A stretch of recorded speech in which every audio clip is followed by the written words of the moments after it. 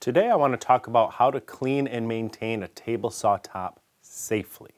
I say safely because you can damage your table saw if you don't do this properly, as I'll explain shortly. The enemy of your saw top is rust, and for many woodworkers this is just an ongoing battle because we may store our saws in garages and sheds with no temperature or humidity controls. Temperature changes lead to condensation, condensation leads to rust, and rust can lead to this. If your saw looks like that, I recommend getting some chemical rust remover like navel jelly. Now, if you don't want something that's been harvested from belly buttons, you may try something like Evapor-Rust that will dissolve all that rust on the top. But these are only for the worst case scenarios. Hopefully you didn't let your saw get to that point and you only have a light film of rust to remove. In that case, just use WD-40. They claim to break the bond between the rust and the good iron beneath. I don't know, but it does work for me. Kerosene will also do the job, but I don't like the fumes. Now you're going to be tempted to grab a wire brush or some aggressive sandpaper to get this job done quickly. Don't do that. Cast iron is surprisingly soft. Aggressive brushing or sanding will leave thousands of deep scratches in the surface where more rust can accumulate, and the saw will be even more difficult to maintain later. You can also compromise the flatness of the surface faster than you think. It may take a bit longer, but you're going to get much better results in the end if you use a little patience and some less aggressive media. Scotch-Brite pads are a good choice, or fine steel wool. I personally like the convenience of an electric sander, but I'm careful not to use aggressive sandpaper. I stick with 400 grit or higher, and I only apply light pressure because I want to clean my saw top, not damage it. Cleaning means removing surface rust, burrs, and built-up crud. It doesn't mean making the top perfectly shiny again. It's a tool. Over time, the cast iron develops a patina, maybe even a few spots here and there, like blood from the guy who carelessly set his cold drink on your saw and was never heard from again. These spots are often deeper than just the surface, so don't worry about them.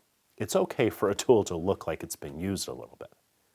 After I'm satisfied that I've removed what I can and I've left a smooth surface behind, I'll wipe it well with some naphtha or mineral or white spirits. If you don't have those, you could use denatured alcohol or some other solvent. You could even use more WD-40. You just want something that'll help you get it all nice and clean without adding moisture that could cause new rust. Then, you're going to protect the top and make it nice and slippery. I like paste wax for this because it's cheap and it's really easy to apply. I use it on all my cast iron tools. Paste wax is a blend of usually carnauba and other waxes that's been made soft with mineral spirits or other oil-based solvents. Comes in lots of brands. You can usually get it in a cleaning department in the big box stores and home centers. I spread it on, let it dry a few minutes, and then buff it off with a clean cloth. That hardens the wax so it's not going to come off on your materials as I see some people claiming. Even if a few microscopic particles did end up on the wood, it's not going to be enough to affect your finish. And you're most likely going to sand the surface before you apply the finish anyway. You don't usually go from table saw to finish. So let's lay that myth to rest once and for all. Applying a thin, well buffed out film of paste wax on your cast iron tools is not going to affect your wood finishes.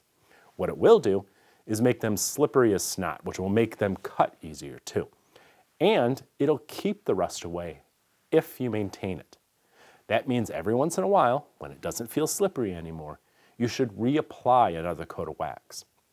If after a few coats you start to get some buildup on different parts of the saw top where the wood isn't passing over and wearing it off as much, just clean that old wax off with some naphtha or other solvent and start again.